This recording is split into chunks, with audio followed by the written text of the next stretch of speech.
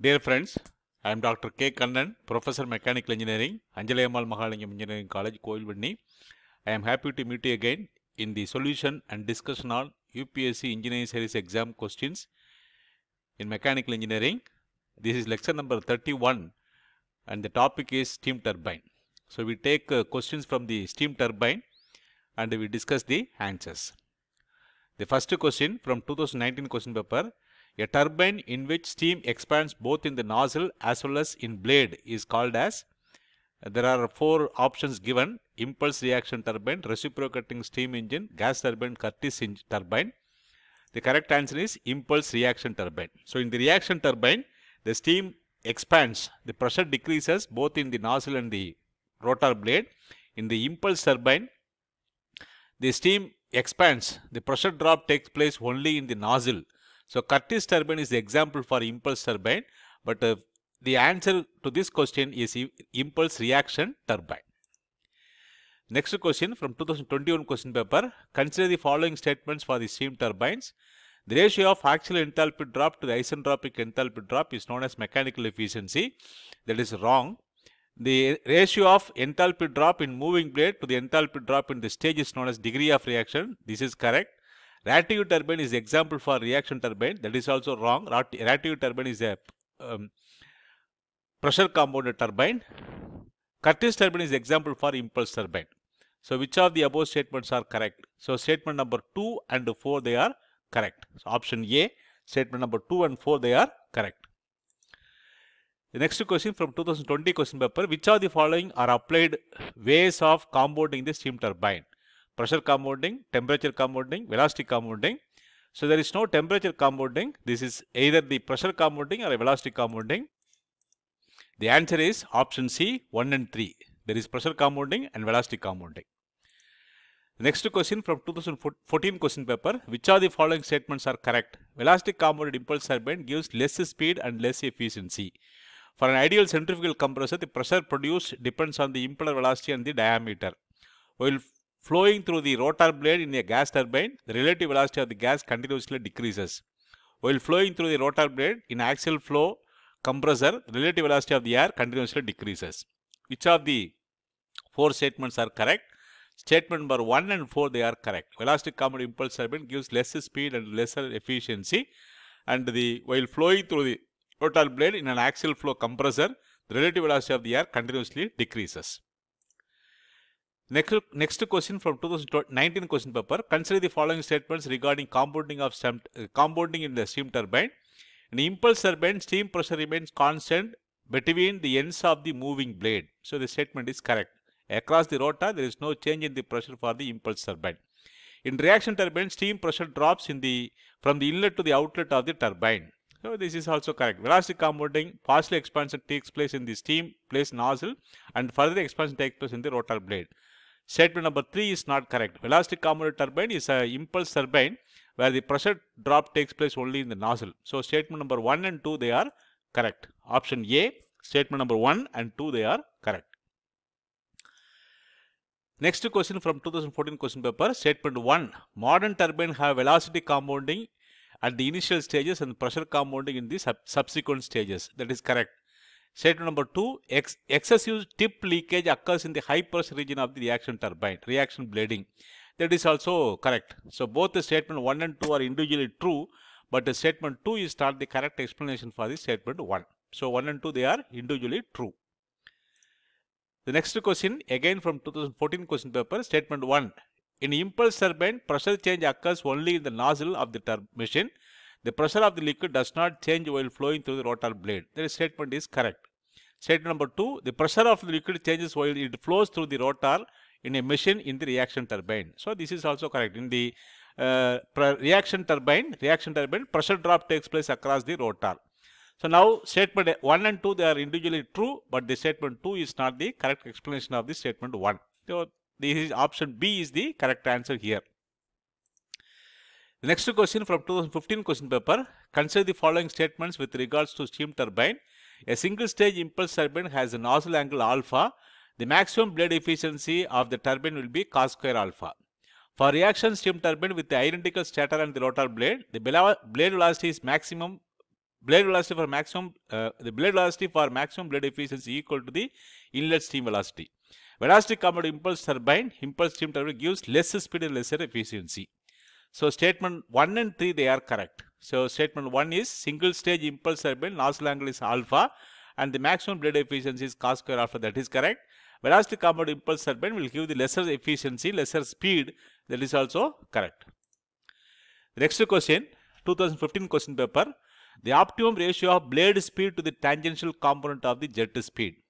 So blade speed is Vb and tangential component is Vw1 of the D-level and Paschen turbines are 1 for both, 1/2 for D-level turbine and 1 for the Paschen turbine, 1 for the D-level turbine, 1/2 for the Paschen turbine, 1/2 for both. The correct answer is 1/2 for the D-level turbine and 1 for the Paschen turbine. So we'll see how in the next slide. Optimum blade speed ratio for D-level turbine sigma equal to Vb by V1, which is cos alpha by 2. So this is the inlet velocity triangle. Now we calculate cos alpha equal to Vw1 by V1. So adjacent side by hypotenuse. So Vw1 by V1. So comparing these two equations, Vb by V1 equal to cos alpha by 2. Substituting for cos alpha, it is 1/2 Vw1 by V1. So taking the first term and the third term, so we will rearrange Vb by Vw1 equal to 1/2 for the D-level impulse turbine. Then again, optimum blade speed for Paschen turbine is Vb sigma equal to Vb by V1, which is equal to cos alpha for the reaction turbine, that is Paschen turbine. Now once again, the velocity triangle, referring to the velocity triangle, here cos alpha equal to Vw1 by V1. So comparing the first and the last, Vb by V1 and Vw by V1, Vb by Vw1 equal to 1. So for impulse turbine, Vb by Vw1 equal to 1/2. For reaction turbine, Vb by Vw1 equal to 1. That is the answer to the question. The next question from 2016 question paper. A steam turbine in which part of the steam after expansion is used for process heating and the remaining steam is further expanded for the power generation is called as pass out turbine. So pass out turbine, when the heating of the steam flows are less than the required at the factory, pass out turbines are used in that case where a certain amount of steam is continuously extracted from the steam turbine for intermediate stages for heating purpose as at the desired temperature and the pressure, and the remaining steam is further expanded for the power generation. That is pass out turbine. Option B, statement 2 is the correct answer. Next question from 2014 question paper. In a half-degree Paschen reaction turbine operating a design condition, the enthalpy drop of the steam in one stage of this turbine occurs. So in the reaction turbine, Paschen reaction, 50% reaction turbine, half pressure drop 50% in the fixed blade and remaining 50% in the moving blade. So 50% pressure drop in the fixed blade and remaining 50% pressure drop in the moving blade. That is what the Paschen reaction turbine. So this is the answer. Option C is the answer here. Next question from 2019 question paper. Which one of the following statement is correct with respect to axial flow 50% reaction turbine? The combined velocity triangle is symmetrical. The outlet absolute velocity should not be axial for the maximum utilization. Angle of both the stator and the rotor are identical. For maximum utilization, U by V1 equal to sin square alpha. So the option 1 is the correct answer. Combined velocity triangle is symmetrical. The next question from 2019 question paper. Consider the following statement regarding reaction turbine. Blade shape is aerofoil type and its manufacture is difficult. It is suitable for small power. Leakage losses are less in compared with the frictional losses. So the correct option is statement 1. So regarding reaction turbine, blade shape is airfoil type and its manufacture is difficult. That is the only correct statement. Other two statements are not correct. Next question. The steam turbine can be governed by the following method except the reaction governing, throttle governing, nozzle control governing, combination of throttle nozzle control governing. So the statement which is not the governing method is reaction governing. There is no reaction governing in the steam turbine governing methods. Next question from 2019 question paper. In a steam turbine, the nozzle angle at the inlet is 18 degree. The relative velocity is reduced to the extent of 6% when the steam flows over the moving blade The output of the turbine is 120 kilojoules per kilogram of the steam. If the blades are equiangular, the speed ratio and the absolute velocity of the steam at the inlet for maximum utilization are, we have 4 options. The correct answer is 0.48 and 551.1 meters per second. So we'll see how in the next slide. So the value is given: alpha equal to 18 degree, K equal to VR2 by VR1 equal to 0.94, power equal to 120 kilojoules per kilogram, Z equal to 1 for equiangular blade. Sigma is VB by VW1 cos alpha by 2, which is cos 18 divided by 2 equal to 0.4755. So from for maximum utilization, power equal to VB into V1 cos alpha minus VB into 1 plus KZ. So VB equal to V1 cos alpha by 2, V1 cos alpha minus V1 cos alpha by 2 into 1.94. So the K equal to 0.94, Z equal to 1.94. So 120 into 10 power 3, V1 square into cos alpha by 2 into cos 18 minus cos 18 divided by 2 into 1.94. So calculating V1 equal to 523 meters per second. So the sigma value is 0.4755, that is 0.48, and the V1 absolute velocity is 523. So these are all the 2 answers for the question. The next question from 19 question paper: a steam turbine is supplied with the steam at a pressure of 20 bar kg. After expansion of the steam turbine, the steam passes to the condenser, which is maintained at 250 mm of mercury by means of a pump. The pressure at the inlet and the exhaust of the steam turbine, so this answer is 2101 kilopascal and 68 kilopascal. So the inlet pressure to the turbine is 2101 kilopascal and the exit pressure is 68 kilopascal. We will see how in the next slide. So the atmospheric pressure is 101.325 kilopascal.